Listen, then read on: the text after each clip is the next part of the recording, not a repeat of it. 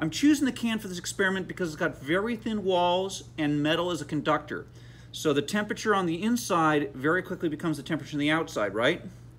And that's why I'm going to use this. Now, when the air gets to the dew point, water comes out of solution. The water will come out of the air and you'll get dew. So, to find the dew point of the room, I'm going to first put some water in, just a little bit. Now, you don't want to put very much in, and the reason why is you're going to need room in the can. And I forgot one other tool. That's a good tool to have. So, I'm going to take out some ice.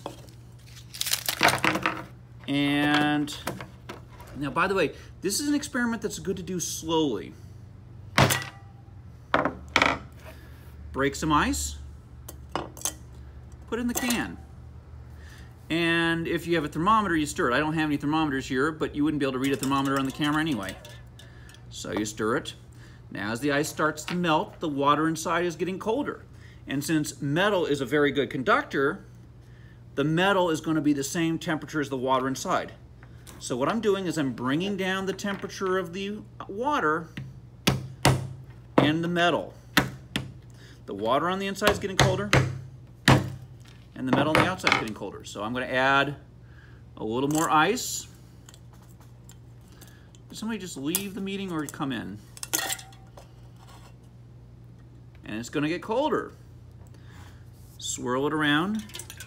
Now, by the way, I've gotten a little water on the outside. Try to keep the outside as dry as possible. And the reason why is as we get colder, eventually the temperature of the water is going to drop below the dew point. And when that happens, well, the temperature of the outside of the can will also be below the dew point. And try to get that piece of ice in. When the temperature of the outside of the can is below the dew point, you should start to see dew forming on the outside. Now, you should always go really slow. Every time I do this with students, somebody just rushing, just shoving ice in there, shoving ice in there. Well, what happens is they drive the temperature down so fast that they just go racing past the dew point, and the next thing you know, the outside of the thing is covered with dew, but they don't know when it started because they just hurried so fast. You go very slowly. You go very slowly. Keep drawing your hands. Mix it up very slowly. And the idea is it takes a little time for the dew to form. You want to basically be able to see it the moment it starts showing up. You don't want the temperature, you don't want to hit the dew point and then drop 10 degrees before you see the dew starting to form on the outside. So you put it in there. Makes a funny noise too. And you just keep getting colder. It's nice and slow. Nice and slow. Oh, heck, I just realized something. I paused this recording. I will resume this recording. So, by the way, if you're on the recording through Loom, you missed part of this, but I've got a recording on a tripod here, so that'll be uploaded to YouTube. In the meantime,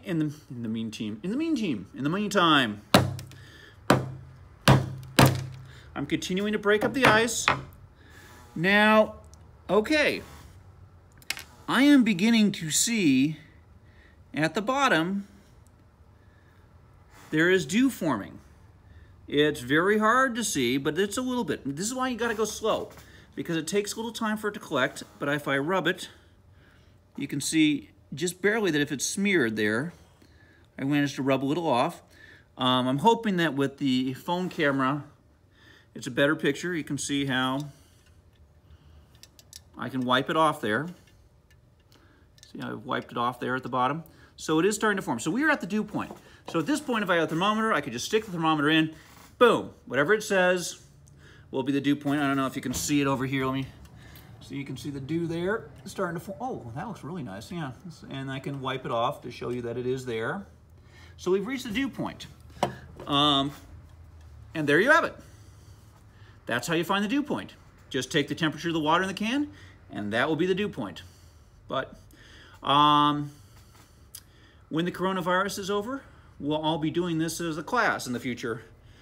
But I'm sorry, but the virus is totally not my fault. I totally had nothing to do with it. So there we go. That ends this lab.